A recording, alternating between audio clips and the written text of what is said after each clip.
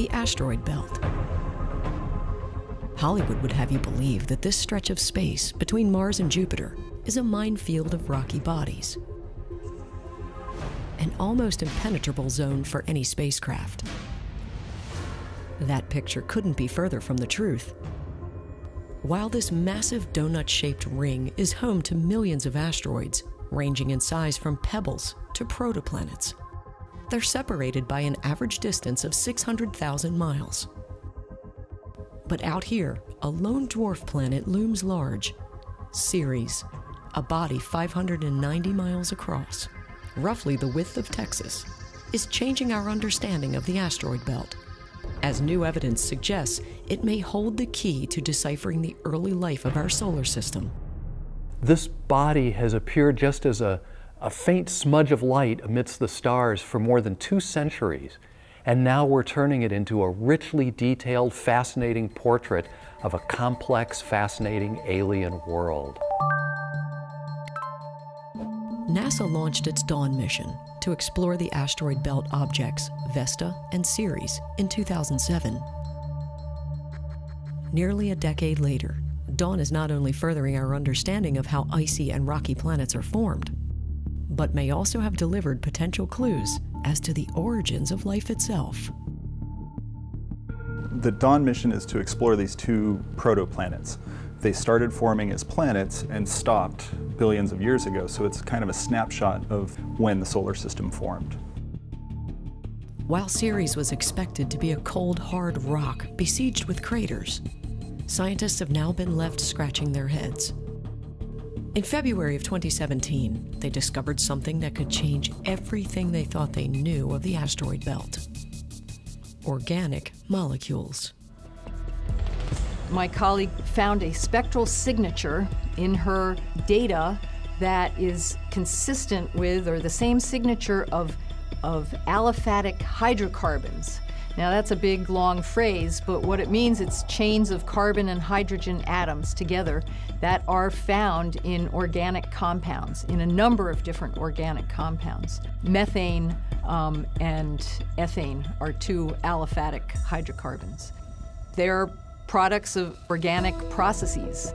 So here we're finding maybe the building blocks of biological material. Seen here in red, the organic materials were found in an area covering roughly 400 square miles of what is known as the Ernietet crater, and are thought to have originated in the dwarf planet itself.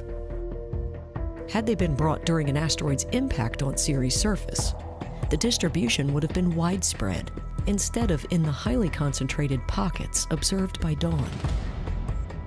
And while the actual composition of the molecules has yet to be confirmed, the spacecraft's instruments point to either carite or asphaltite, tar-like minerals found here on Earth. And it's not found in very many places throughout the solar system. We only see these signatures on 2 other asteroids and on 3 of the moons of Saturn. This is only the 7th place in the solar system where we see these compounds that are related to organic material. It doesn't mean that we found life there, but if there is life there, it's the first clue. For life to form, an energy source would also have to be present. And Dawn may have found that evidence nearly 600 miles away at what has been dubbed the Asteroid crater. When Dawn arrived at Ceres, we noticed this very bright patch of reflected light off of the surface. And as we got closer and closer, the bright patch turned into a couple of patches. We got lower, closer to the body, got higher resolution image data, and finally were able to confirm that reflected light is coming from the mineral left behind from water melting or ice melting into vapor. The Asteroid crater is a 57-mile wide zone with the highest concentration of carbonate minerals found outside of Earth. While not considered to be organic compounds, the discovery of these salt flats is just as important. Surprisingly, the bright area is estimated to be 30 million years younger than the crater itself, and appears to have originated from Ceres, pointing to geological activity. Evidence possibly supporting this theory can be found a short distance away at a 2.5-mile-high dome-shaped mountain known as a Hamans. Scientists now believe that the feature could perhaps be a cryovolcano responsible for the release of sodium carbonates and salts. We hadn't seen anything like it before in the solar system. It was very tall and had steep slopes. So if the Hamans is a cryovolcano, which we have demonstrated that it is, that tells us that there has to be something beneath the surface of Ceres that heated the material to the melting point and made it push through the cracks on the surface. We're not sure what that material is.